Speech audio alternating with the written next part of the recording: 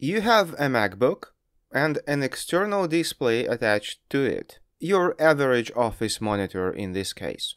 In fact, it's the same monitor you used to connect to your older Intel-based MacBook, and it worked perfectly fine. However, when you connect the same display to this newer MacBook model, which is built around Apple's own silicon, M1 like in this case, or M2, the picture on the external display seems to be a little bit off. There is lots of brightness, flickering, and color shimmering, especially on certain colors. And the reason why this is happening could be summarized in a decades-old saying: bought an Apple product, suffer. So the problem here is you. You voluntarily invested in Apple products, and that poor decision-making of yours comes back with a vengeance. Maybe some Apple Silicon-based MacBooks and desktops, for that matter, do come with an HDMI or a DisplayPort out. I don't know, because I am not an expert in the intricacies of flavor differences of sophisticated products from Apple, and I couldn't care less. However, this particular machine only has Type-C, and you're supposed to have everything plugged in into Type-C, including your monitors.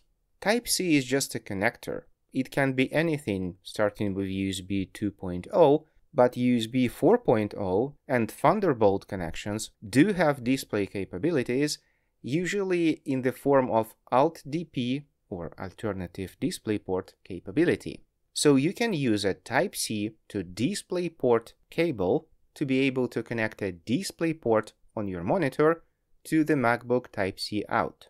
DisplayPort, at least until very recently, used to have HDMI backward compatibility, which is now largely phased out.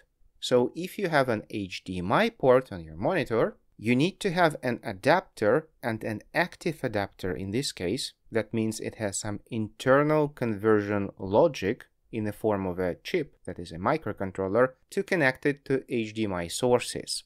In this particular case, I'm using this small USB Type-C dock, which supports power delivery, has several USB ports, and an HDMI out, which can extract video signal from the Type-C connection. However, regardless of which adapter is used, this display still has shimmering and color artifacts when connected to a MacBook. It works perfectly with any other source, but not this particular MacBook. The best and only fully complete way to resolve this issue on an M1 or M2 processor from Apple, which have the graphic cards built in, is to use a monitor that natively supports Thunderbolt. That doesn't have to be another Apple product. You can use other monitors, but they need to natively support input from a Thunderbolt connection. This seems the only way to resolve this issue.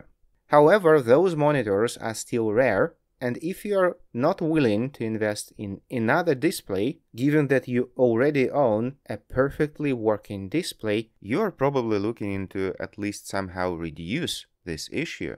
And this is an Apple issue. This entire video is not me bashing Apple. I couldn't care less about Apple products. But display manufacturers, for example BenQ, which is one of the leading manufacturers of computer monitors, have pages on their websites dedicated to this exact issue.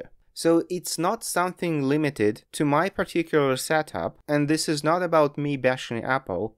This is a well-known problem that has been around for at least 2 or 3 years, and Apple couldn't care less to fix it. There doesn't seem to be a complete and full way to resolve this issue, so that must be a hardware or a firmware issue on the Apple part. However, you can greatly reduce the discomfort. So you can try 4 things.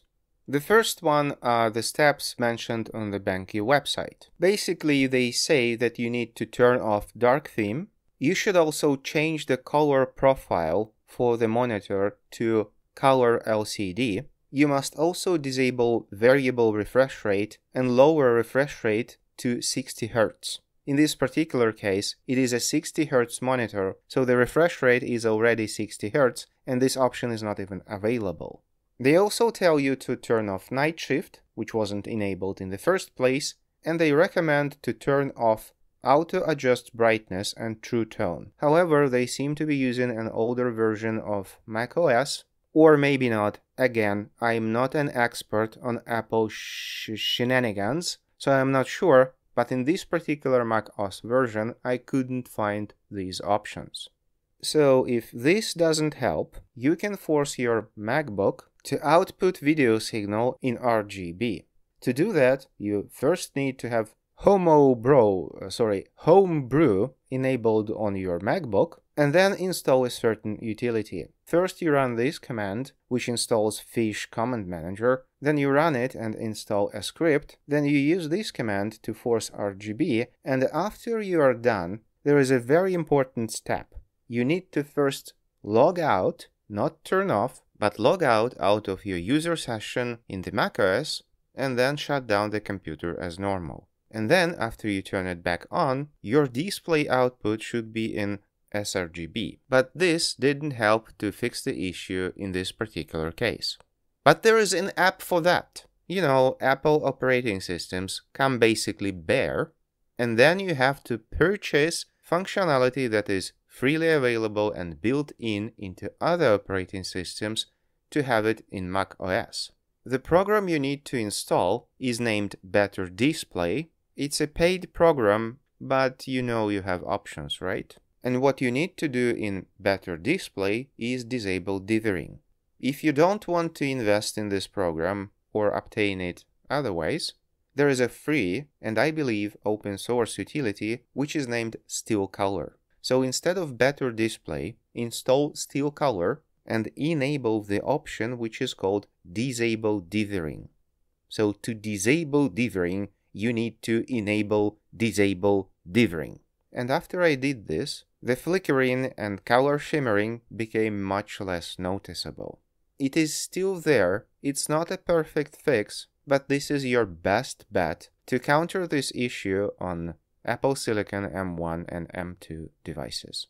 I will leave links to all of these programs on my website, which you can find in the description to this video. I am the god of YouTube! Like, subscribe, jingle bells.